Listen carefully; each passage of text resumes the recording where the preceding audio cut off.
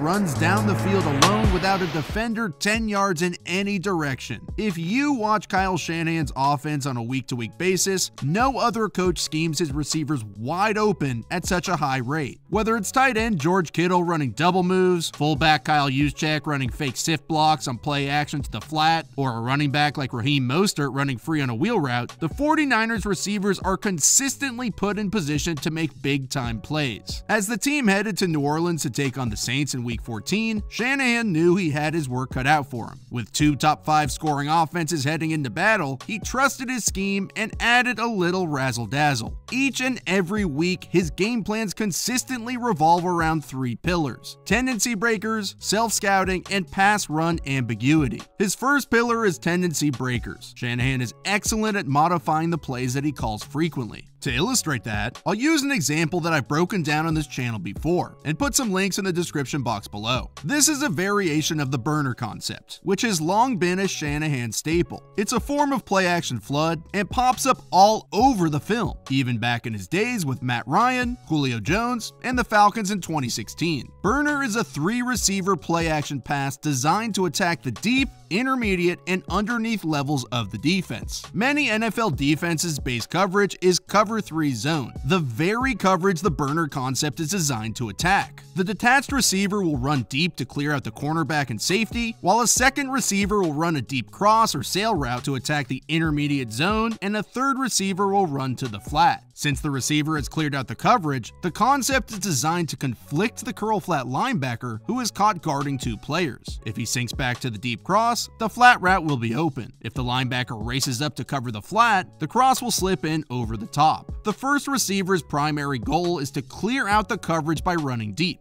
Usually, Shanahan calls this the burner route, where the receiver is coached to run 15 yards to the post, then break back outside to the corner. Shanahan knows defenses have studied him on film. To switch up his offensive tendencies, he uses the same burner concept, but changes the burner route to fool the defense. He wants the defense to think he's doing what he's done for years, but instead, Kittle will run a rage route, which at first looks like the burner route, then turns into a corner post to the middle of the field. You can see the Packers have studied film and crafted a game plan to cut the number 2 receiver on the deep cross, but this opens the middle of the field. Kittle's rage route completely annihilates the cornerback. The defense was so certain they were defending the burner concept, Kittle had more open space than a Dolphins fan in the bleachers. The Saints knew they needed a plan against burner, and coming to the line, it looks like the 49ers were dialing it up. Trailing 20-7 early in the second quarter, Shanahan and Garoppolo knew they needed to be aggressive to match the Saints' explosive offense, so they called a similar play from the Packers game. Running back Tevin Coleman is going to run to the flat, wide receiver Deebo Samuel will run the deep cross, and Emmanuel Sanders will start with what looks like the burner route, then cut back to the middle. The Saints' defensive philosophy revolves around 2 high safety coverages. You can run almost anything with 2 high, cover 2, cover 4, cover 6, to name a few, but they generally stick to cover 2 or quarters concepts, with cornerback Marcus Lattimore usually shadowing his assignment and man no matter what. Here, they are running quarters coverage, which means they'll position 4 defenders deep. But as they often do, Lattimore shadows his man, so they're really running a combination quarters coverage. The nickel corner will take Coleman to the flat, the field corner will release Sanders deep to the safety and sit for Samuel's deep cross, while the strong safety will cover Sanders. The 2 high structure works well against the corner post rage route. Safety Von Bell jumps Sanders' route to the corner, which he thinks is burner, but just like the previous play, Sanders breaks back to the middle of the field. The free safety Marcus Williams picks him up and carries him deep. The moment Garoppolo sees Sanders stem inside of Bell, he unleashes a 55-yard bomb. Williams is in position, but Sanders puts some magic on him. Williams kind of looks like someone learning to snowboard for the first time and falls over. Sanders gathers himself, breaks a few tackles, and takes it the rest of the way. The second pillar of Shanahan's game plans is his ability to self-scout. He masterfully predicts plays his opponent is going to key in on during film study, then tweaks those plays to deceive the defense. He knows the Saints are studying how the 49ers have played the division rival Panthers, and he knows they have a reel of explosive plays on repeat while preparing their weekly game plan. Was this a crazy trick play? Sure, but the play worked because the defense got stuck in the trap. Let's go back to week 8. This is another play I broke down in a previous episode, which is also down below, and probably the reason the Saints thought they recognized it. Earlier in the game, the 49ers had called several plays to set up this Deebo Samuel run through the middle. They're running single wingback trap, or what some refer to as dart. Let's focus on the receiver motion pre-snap. The 3 receivers are bunched to the left, and Sanders begins to motion across the formation. The left guard is going to pull to trap the defensive end, and Samuel will cut through the heart of the defense and break up field for a touchdown.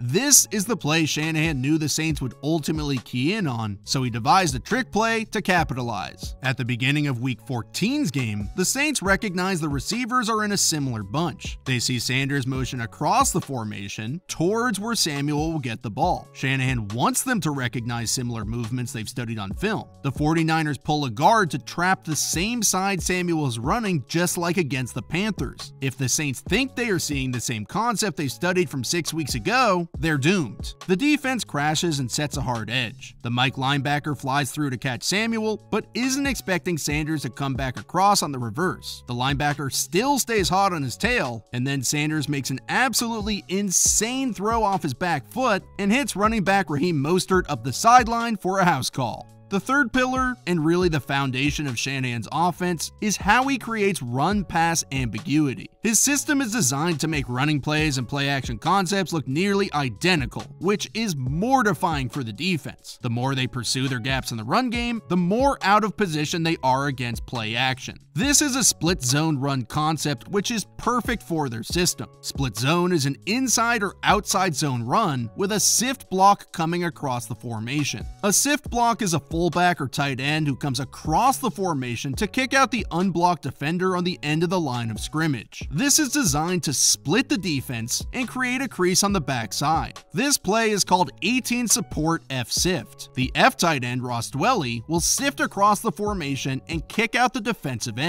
The rest of the line will zone block to the right, which forces the defense to move laterally to maintain gap integrity. Leaving the defensive end for the tight end to sift block allows the offensive line to gain a numbers advantage to the front side, while creating advantageous blocking angles at the point of attack. The more effective the ground game, the more sharply the play action pierces the defense. Down 30-28 in the third quarter, the 49ers use play action off of their split zone on back-to-back plays. The beginning of the play looks exactly like 18 support F sift. The linemen fire off the ball zone blocking to the right, while Kyle Juszczyk fakes the sift block and flies to the flat. When the play action looks identical before the mesh point, that's when you know the defense is in trouble. The offense is in a heavy 22 personnel, 2 running backs, and 2 tight ends. But instead of lining up in the backfield, Juszczyk is on the end of the formation as the third tight end. The Saints have to respect the possibility of a run because of all the beef the 49ers have on the line of scrimmage. At the snap, just like 18 support F sift, Juszczyk will kick out the unblocked defensive end, while tight ends Garrett Selleck and Kittle begin to block play side. But instead of blocking, they spin out and run routes. What makes the play so effective is defensive end Cam Jordan has no idea if Juszczyk is about to blow out his knees or speed pass him to the flat. He and safety Von Bell are the only defenders to that side of the field. If Juszczyk does sift block Jordan, Bell has to fill that gap on a split zone run. When Garoppolo comes out of the play fake, the flat is left wide open for Juszczyk and an easy first down. The very next play, using the same personnel, they mix up the formation by putting Juszczyk in motion, then Kittle coming across on the fake sift block and slipping into the flat for a touchdown. Though the formation is different, the concept is the same, and the defense comes nowhere near slowing it down. With the entire offensive line going to the right and Garoppolo turning to his right to hand off to the running back, the defense absolutely has to respect the run action and come downhill quickly to fit their gaps in run support. They flip the end Cam Jordan to the other side and place linebacker Stephon Anthony, who is lighter and quicker, to maybe slow down the receiver coming across the formation. But Anthony comes as close to stopping Kittle as I am to making it to the league.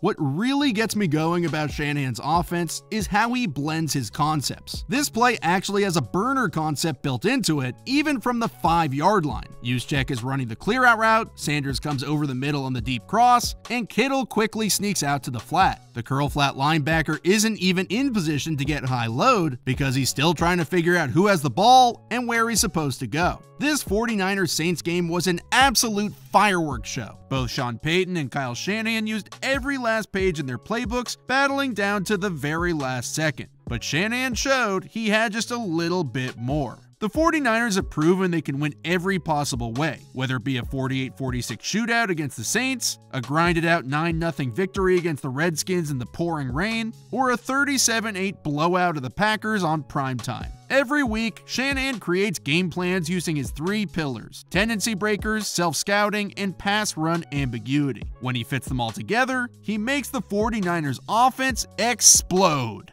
Thank you so much for watching. If you enjoyed the episode, please like and subscribe and throw a comment down below. If you want to support the channel and want to learn more about the game of football, click on the link to my Patreon page where I detail plays in the upcoming episode. I have a few 49ers playbooks from the last 5 years, and I post plays that I'm going to detail in the following episode. The Big 5 picks against the spread had another winning week. That's 6 for 6 weeks of winning. We went 3-2 on last week's slate. If you want to unlock access to those picks, all you have to do is make a donation and we can share those winnings together. I know fantasy is starting to wind down. Hopefully you've got a few teams in the playoffs and you're still going. I also offer fantasy advice on Patreon as well. It's really an all-in-one kind of a deal and just trying to show how much I appreciate the support. I'm looking forward to next week's episode. They come out every Saturday morning. So yeah, that's all I got.